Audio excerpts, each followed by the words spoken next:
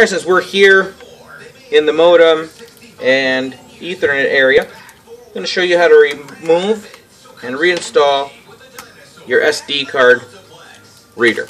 So there's 3 silver screws, there, here, and there. So we just remove those.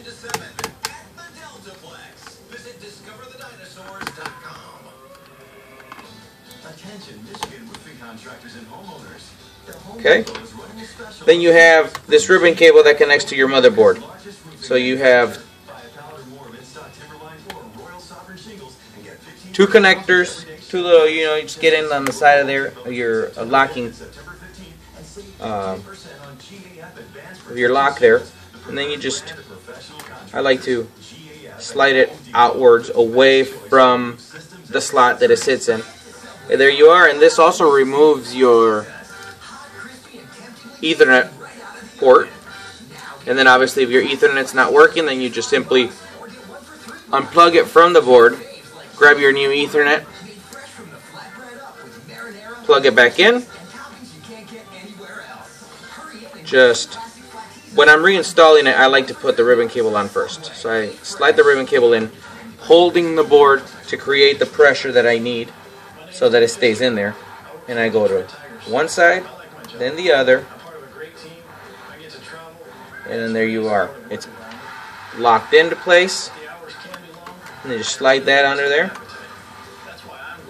And to kind of see how it doesn't wobble when you...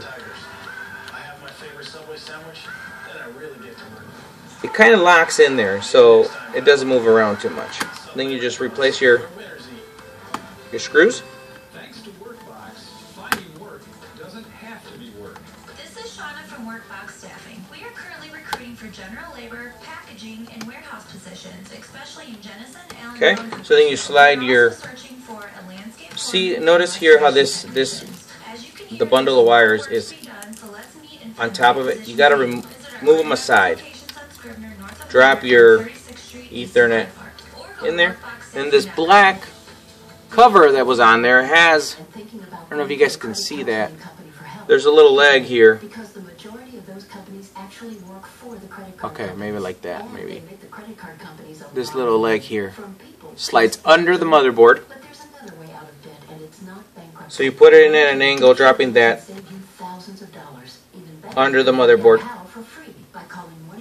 And that will sit in there nicely like that, and then you just shove the bundle of wires into the slot there, and there you have it.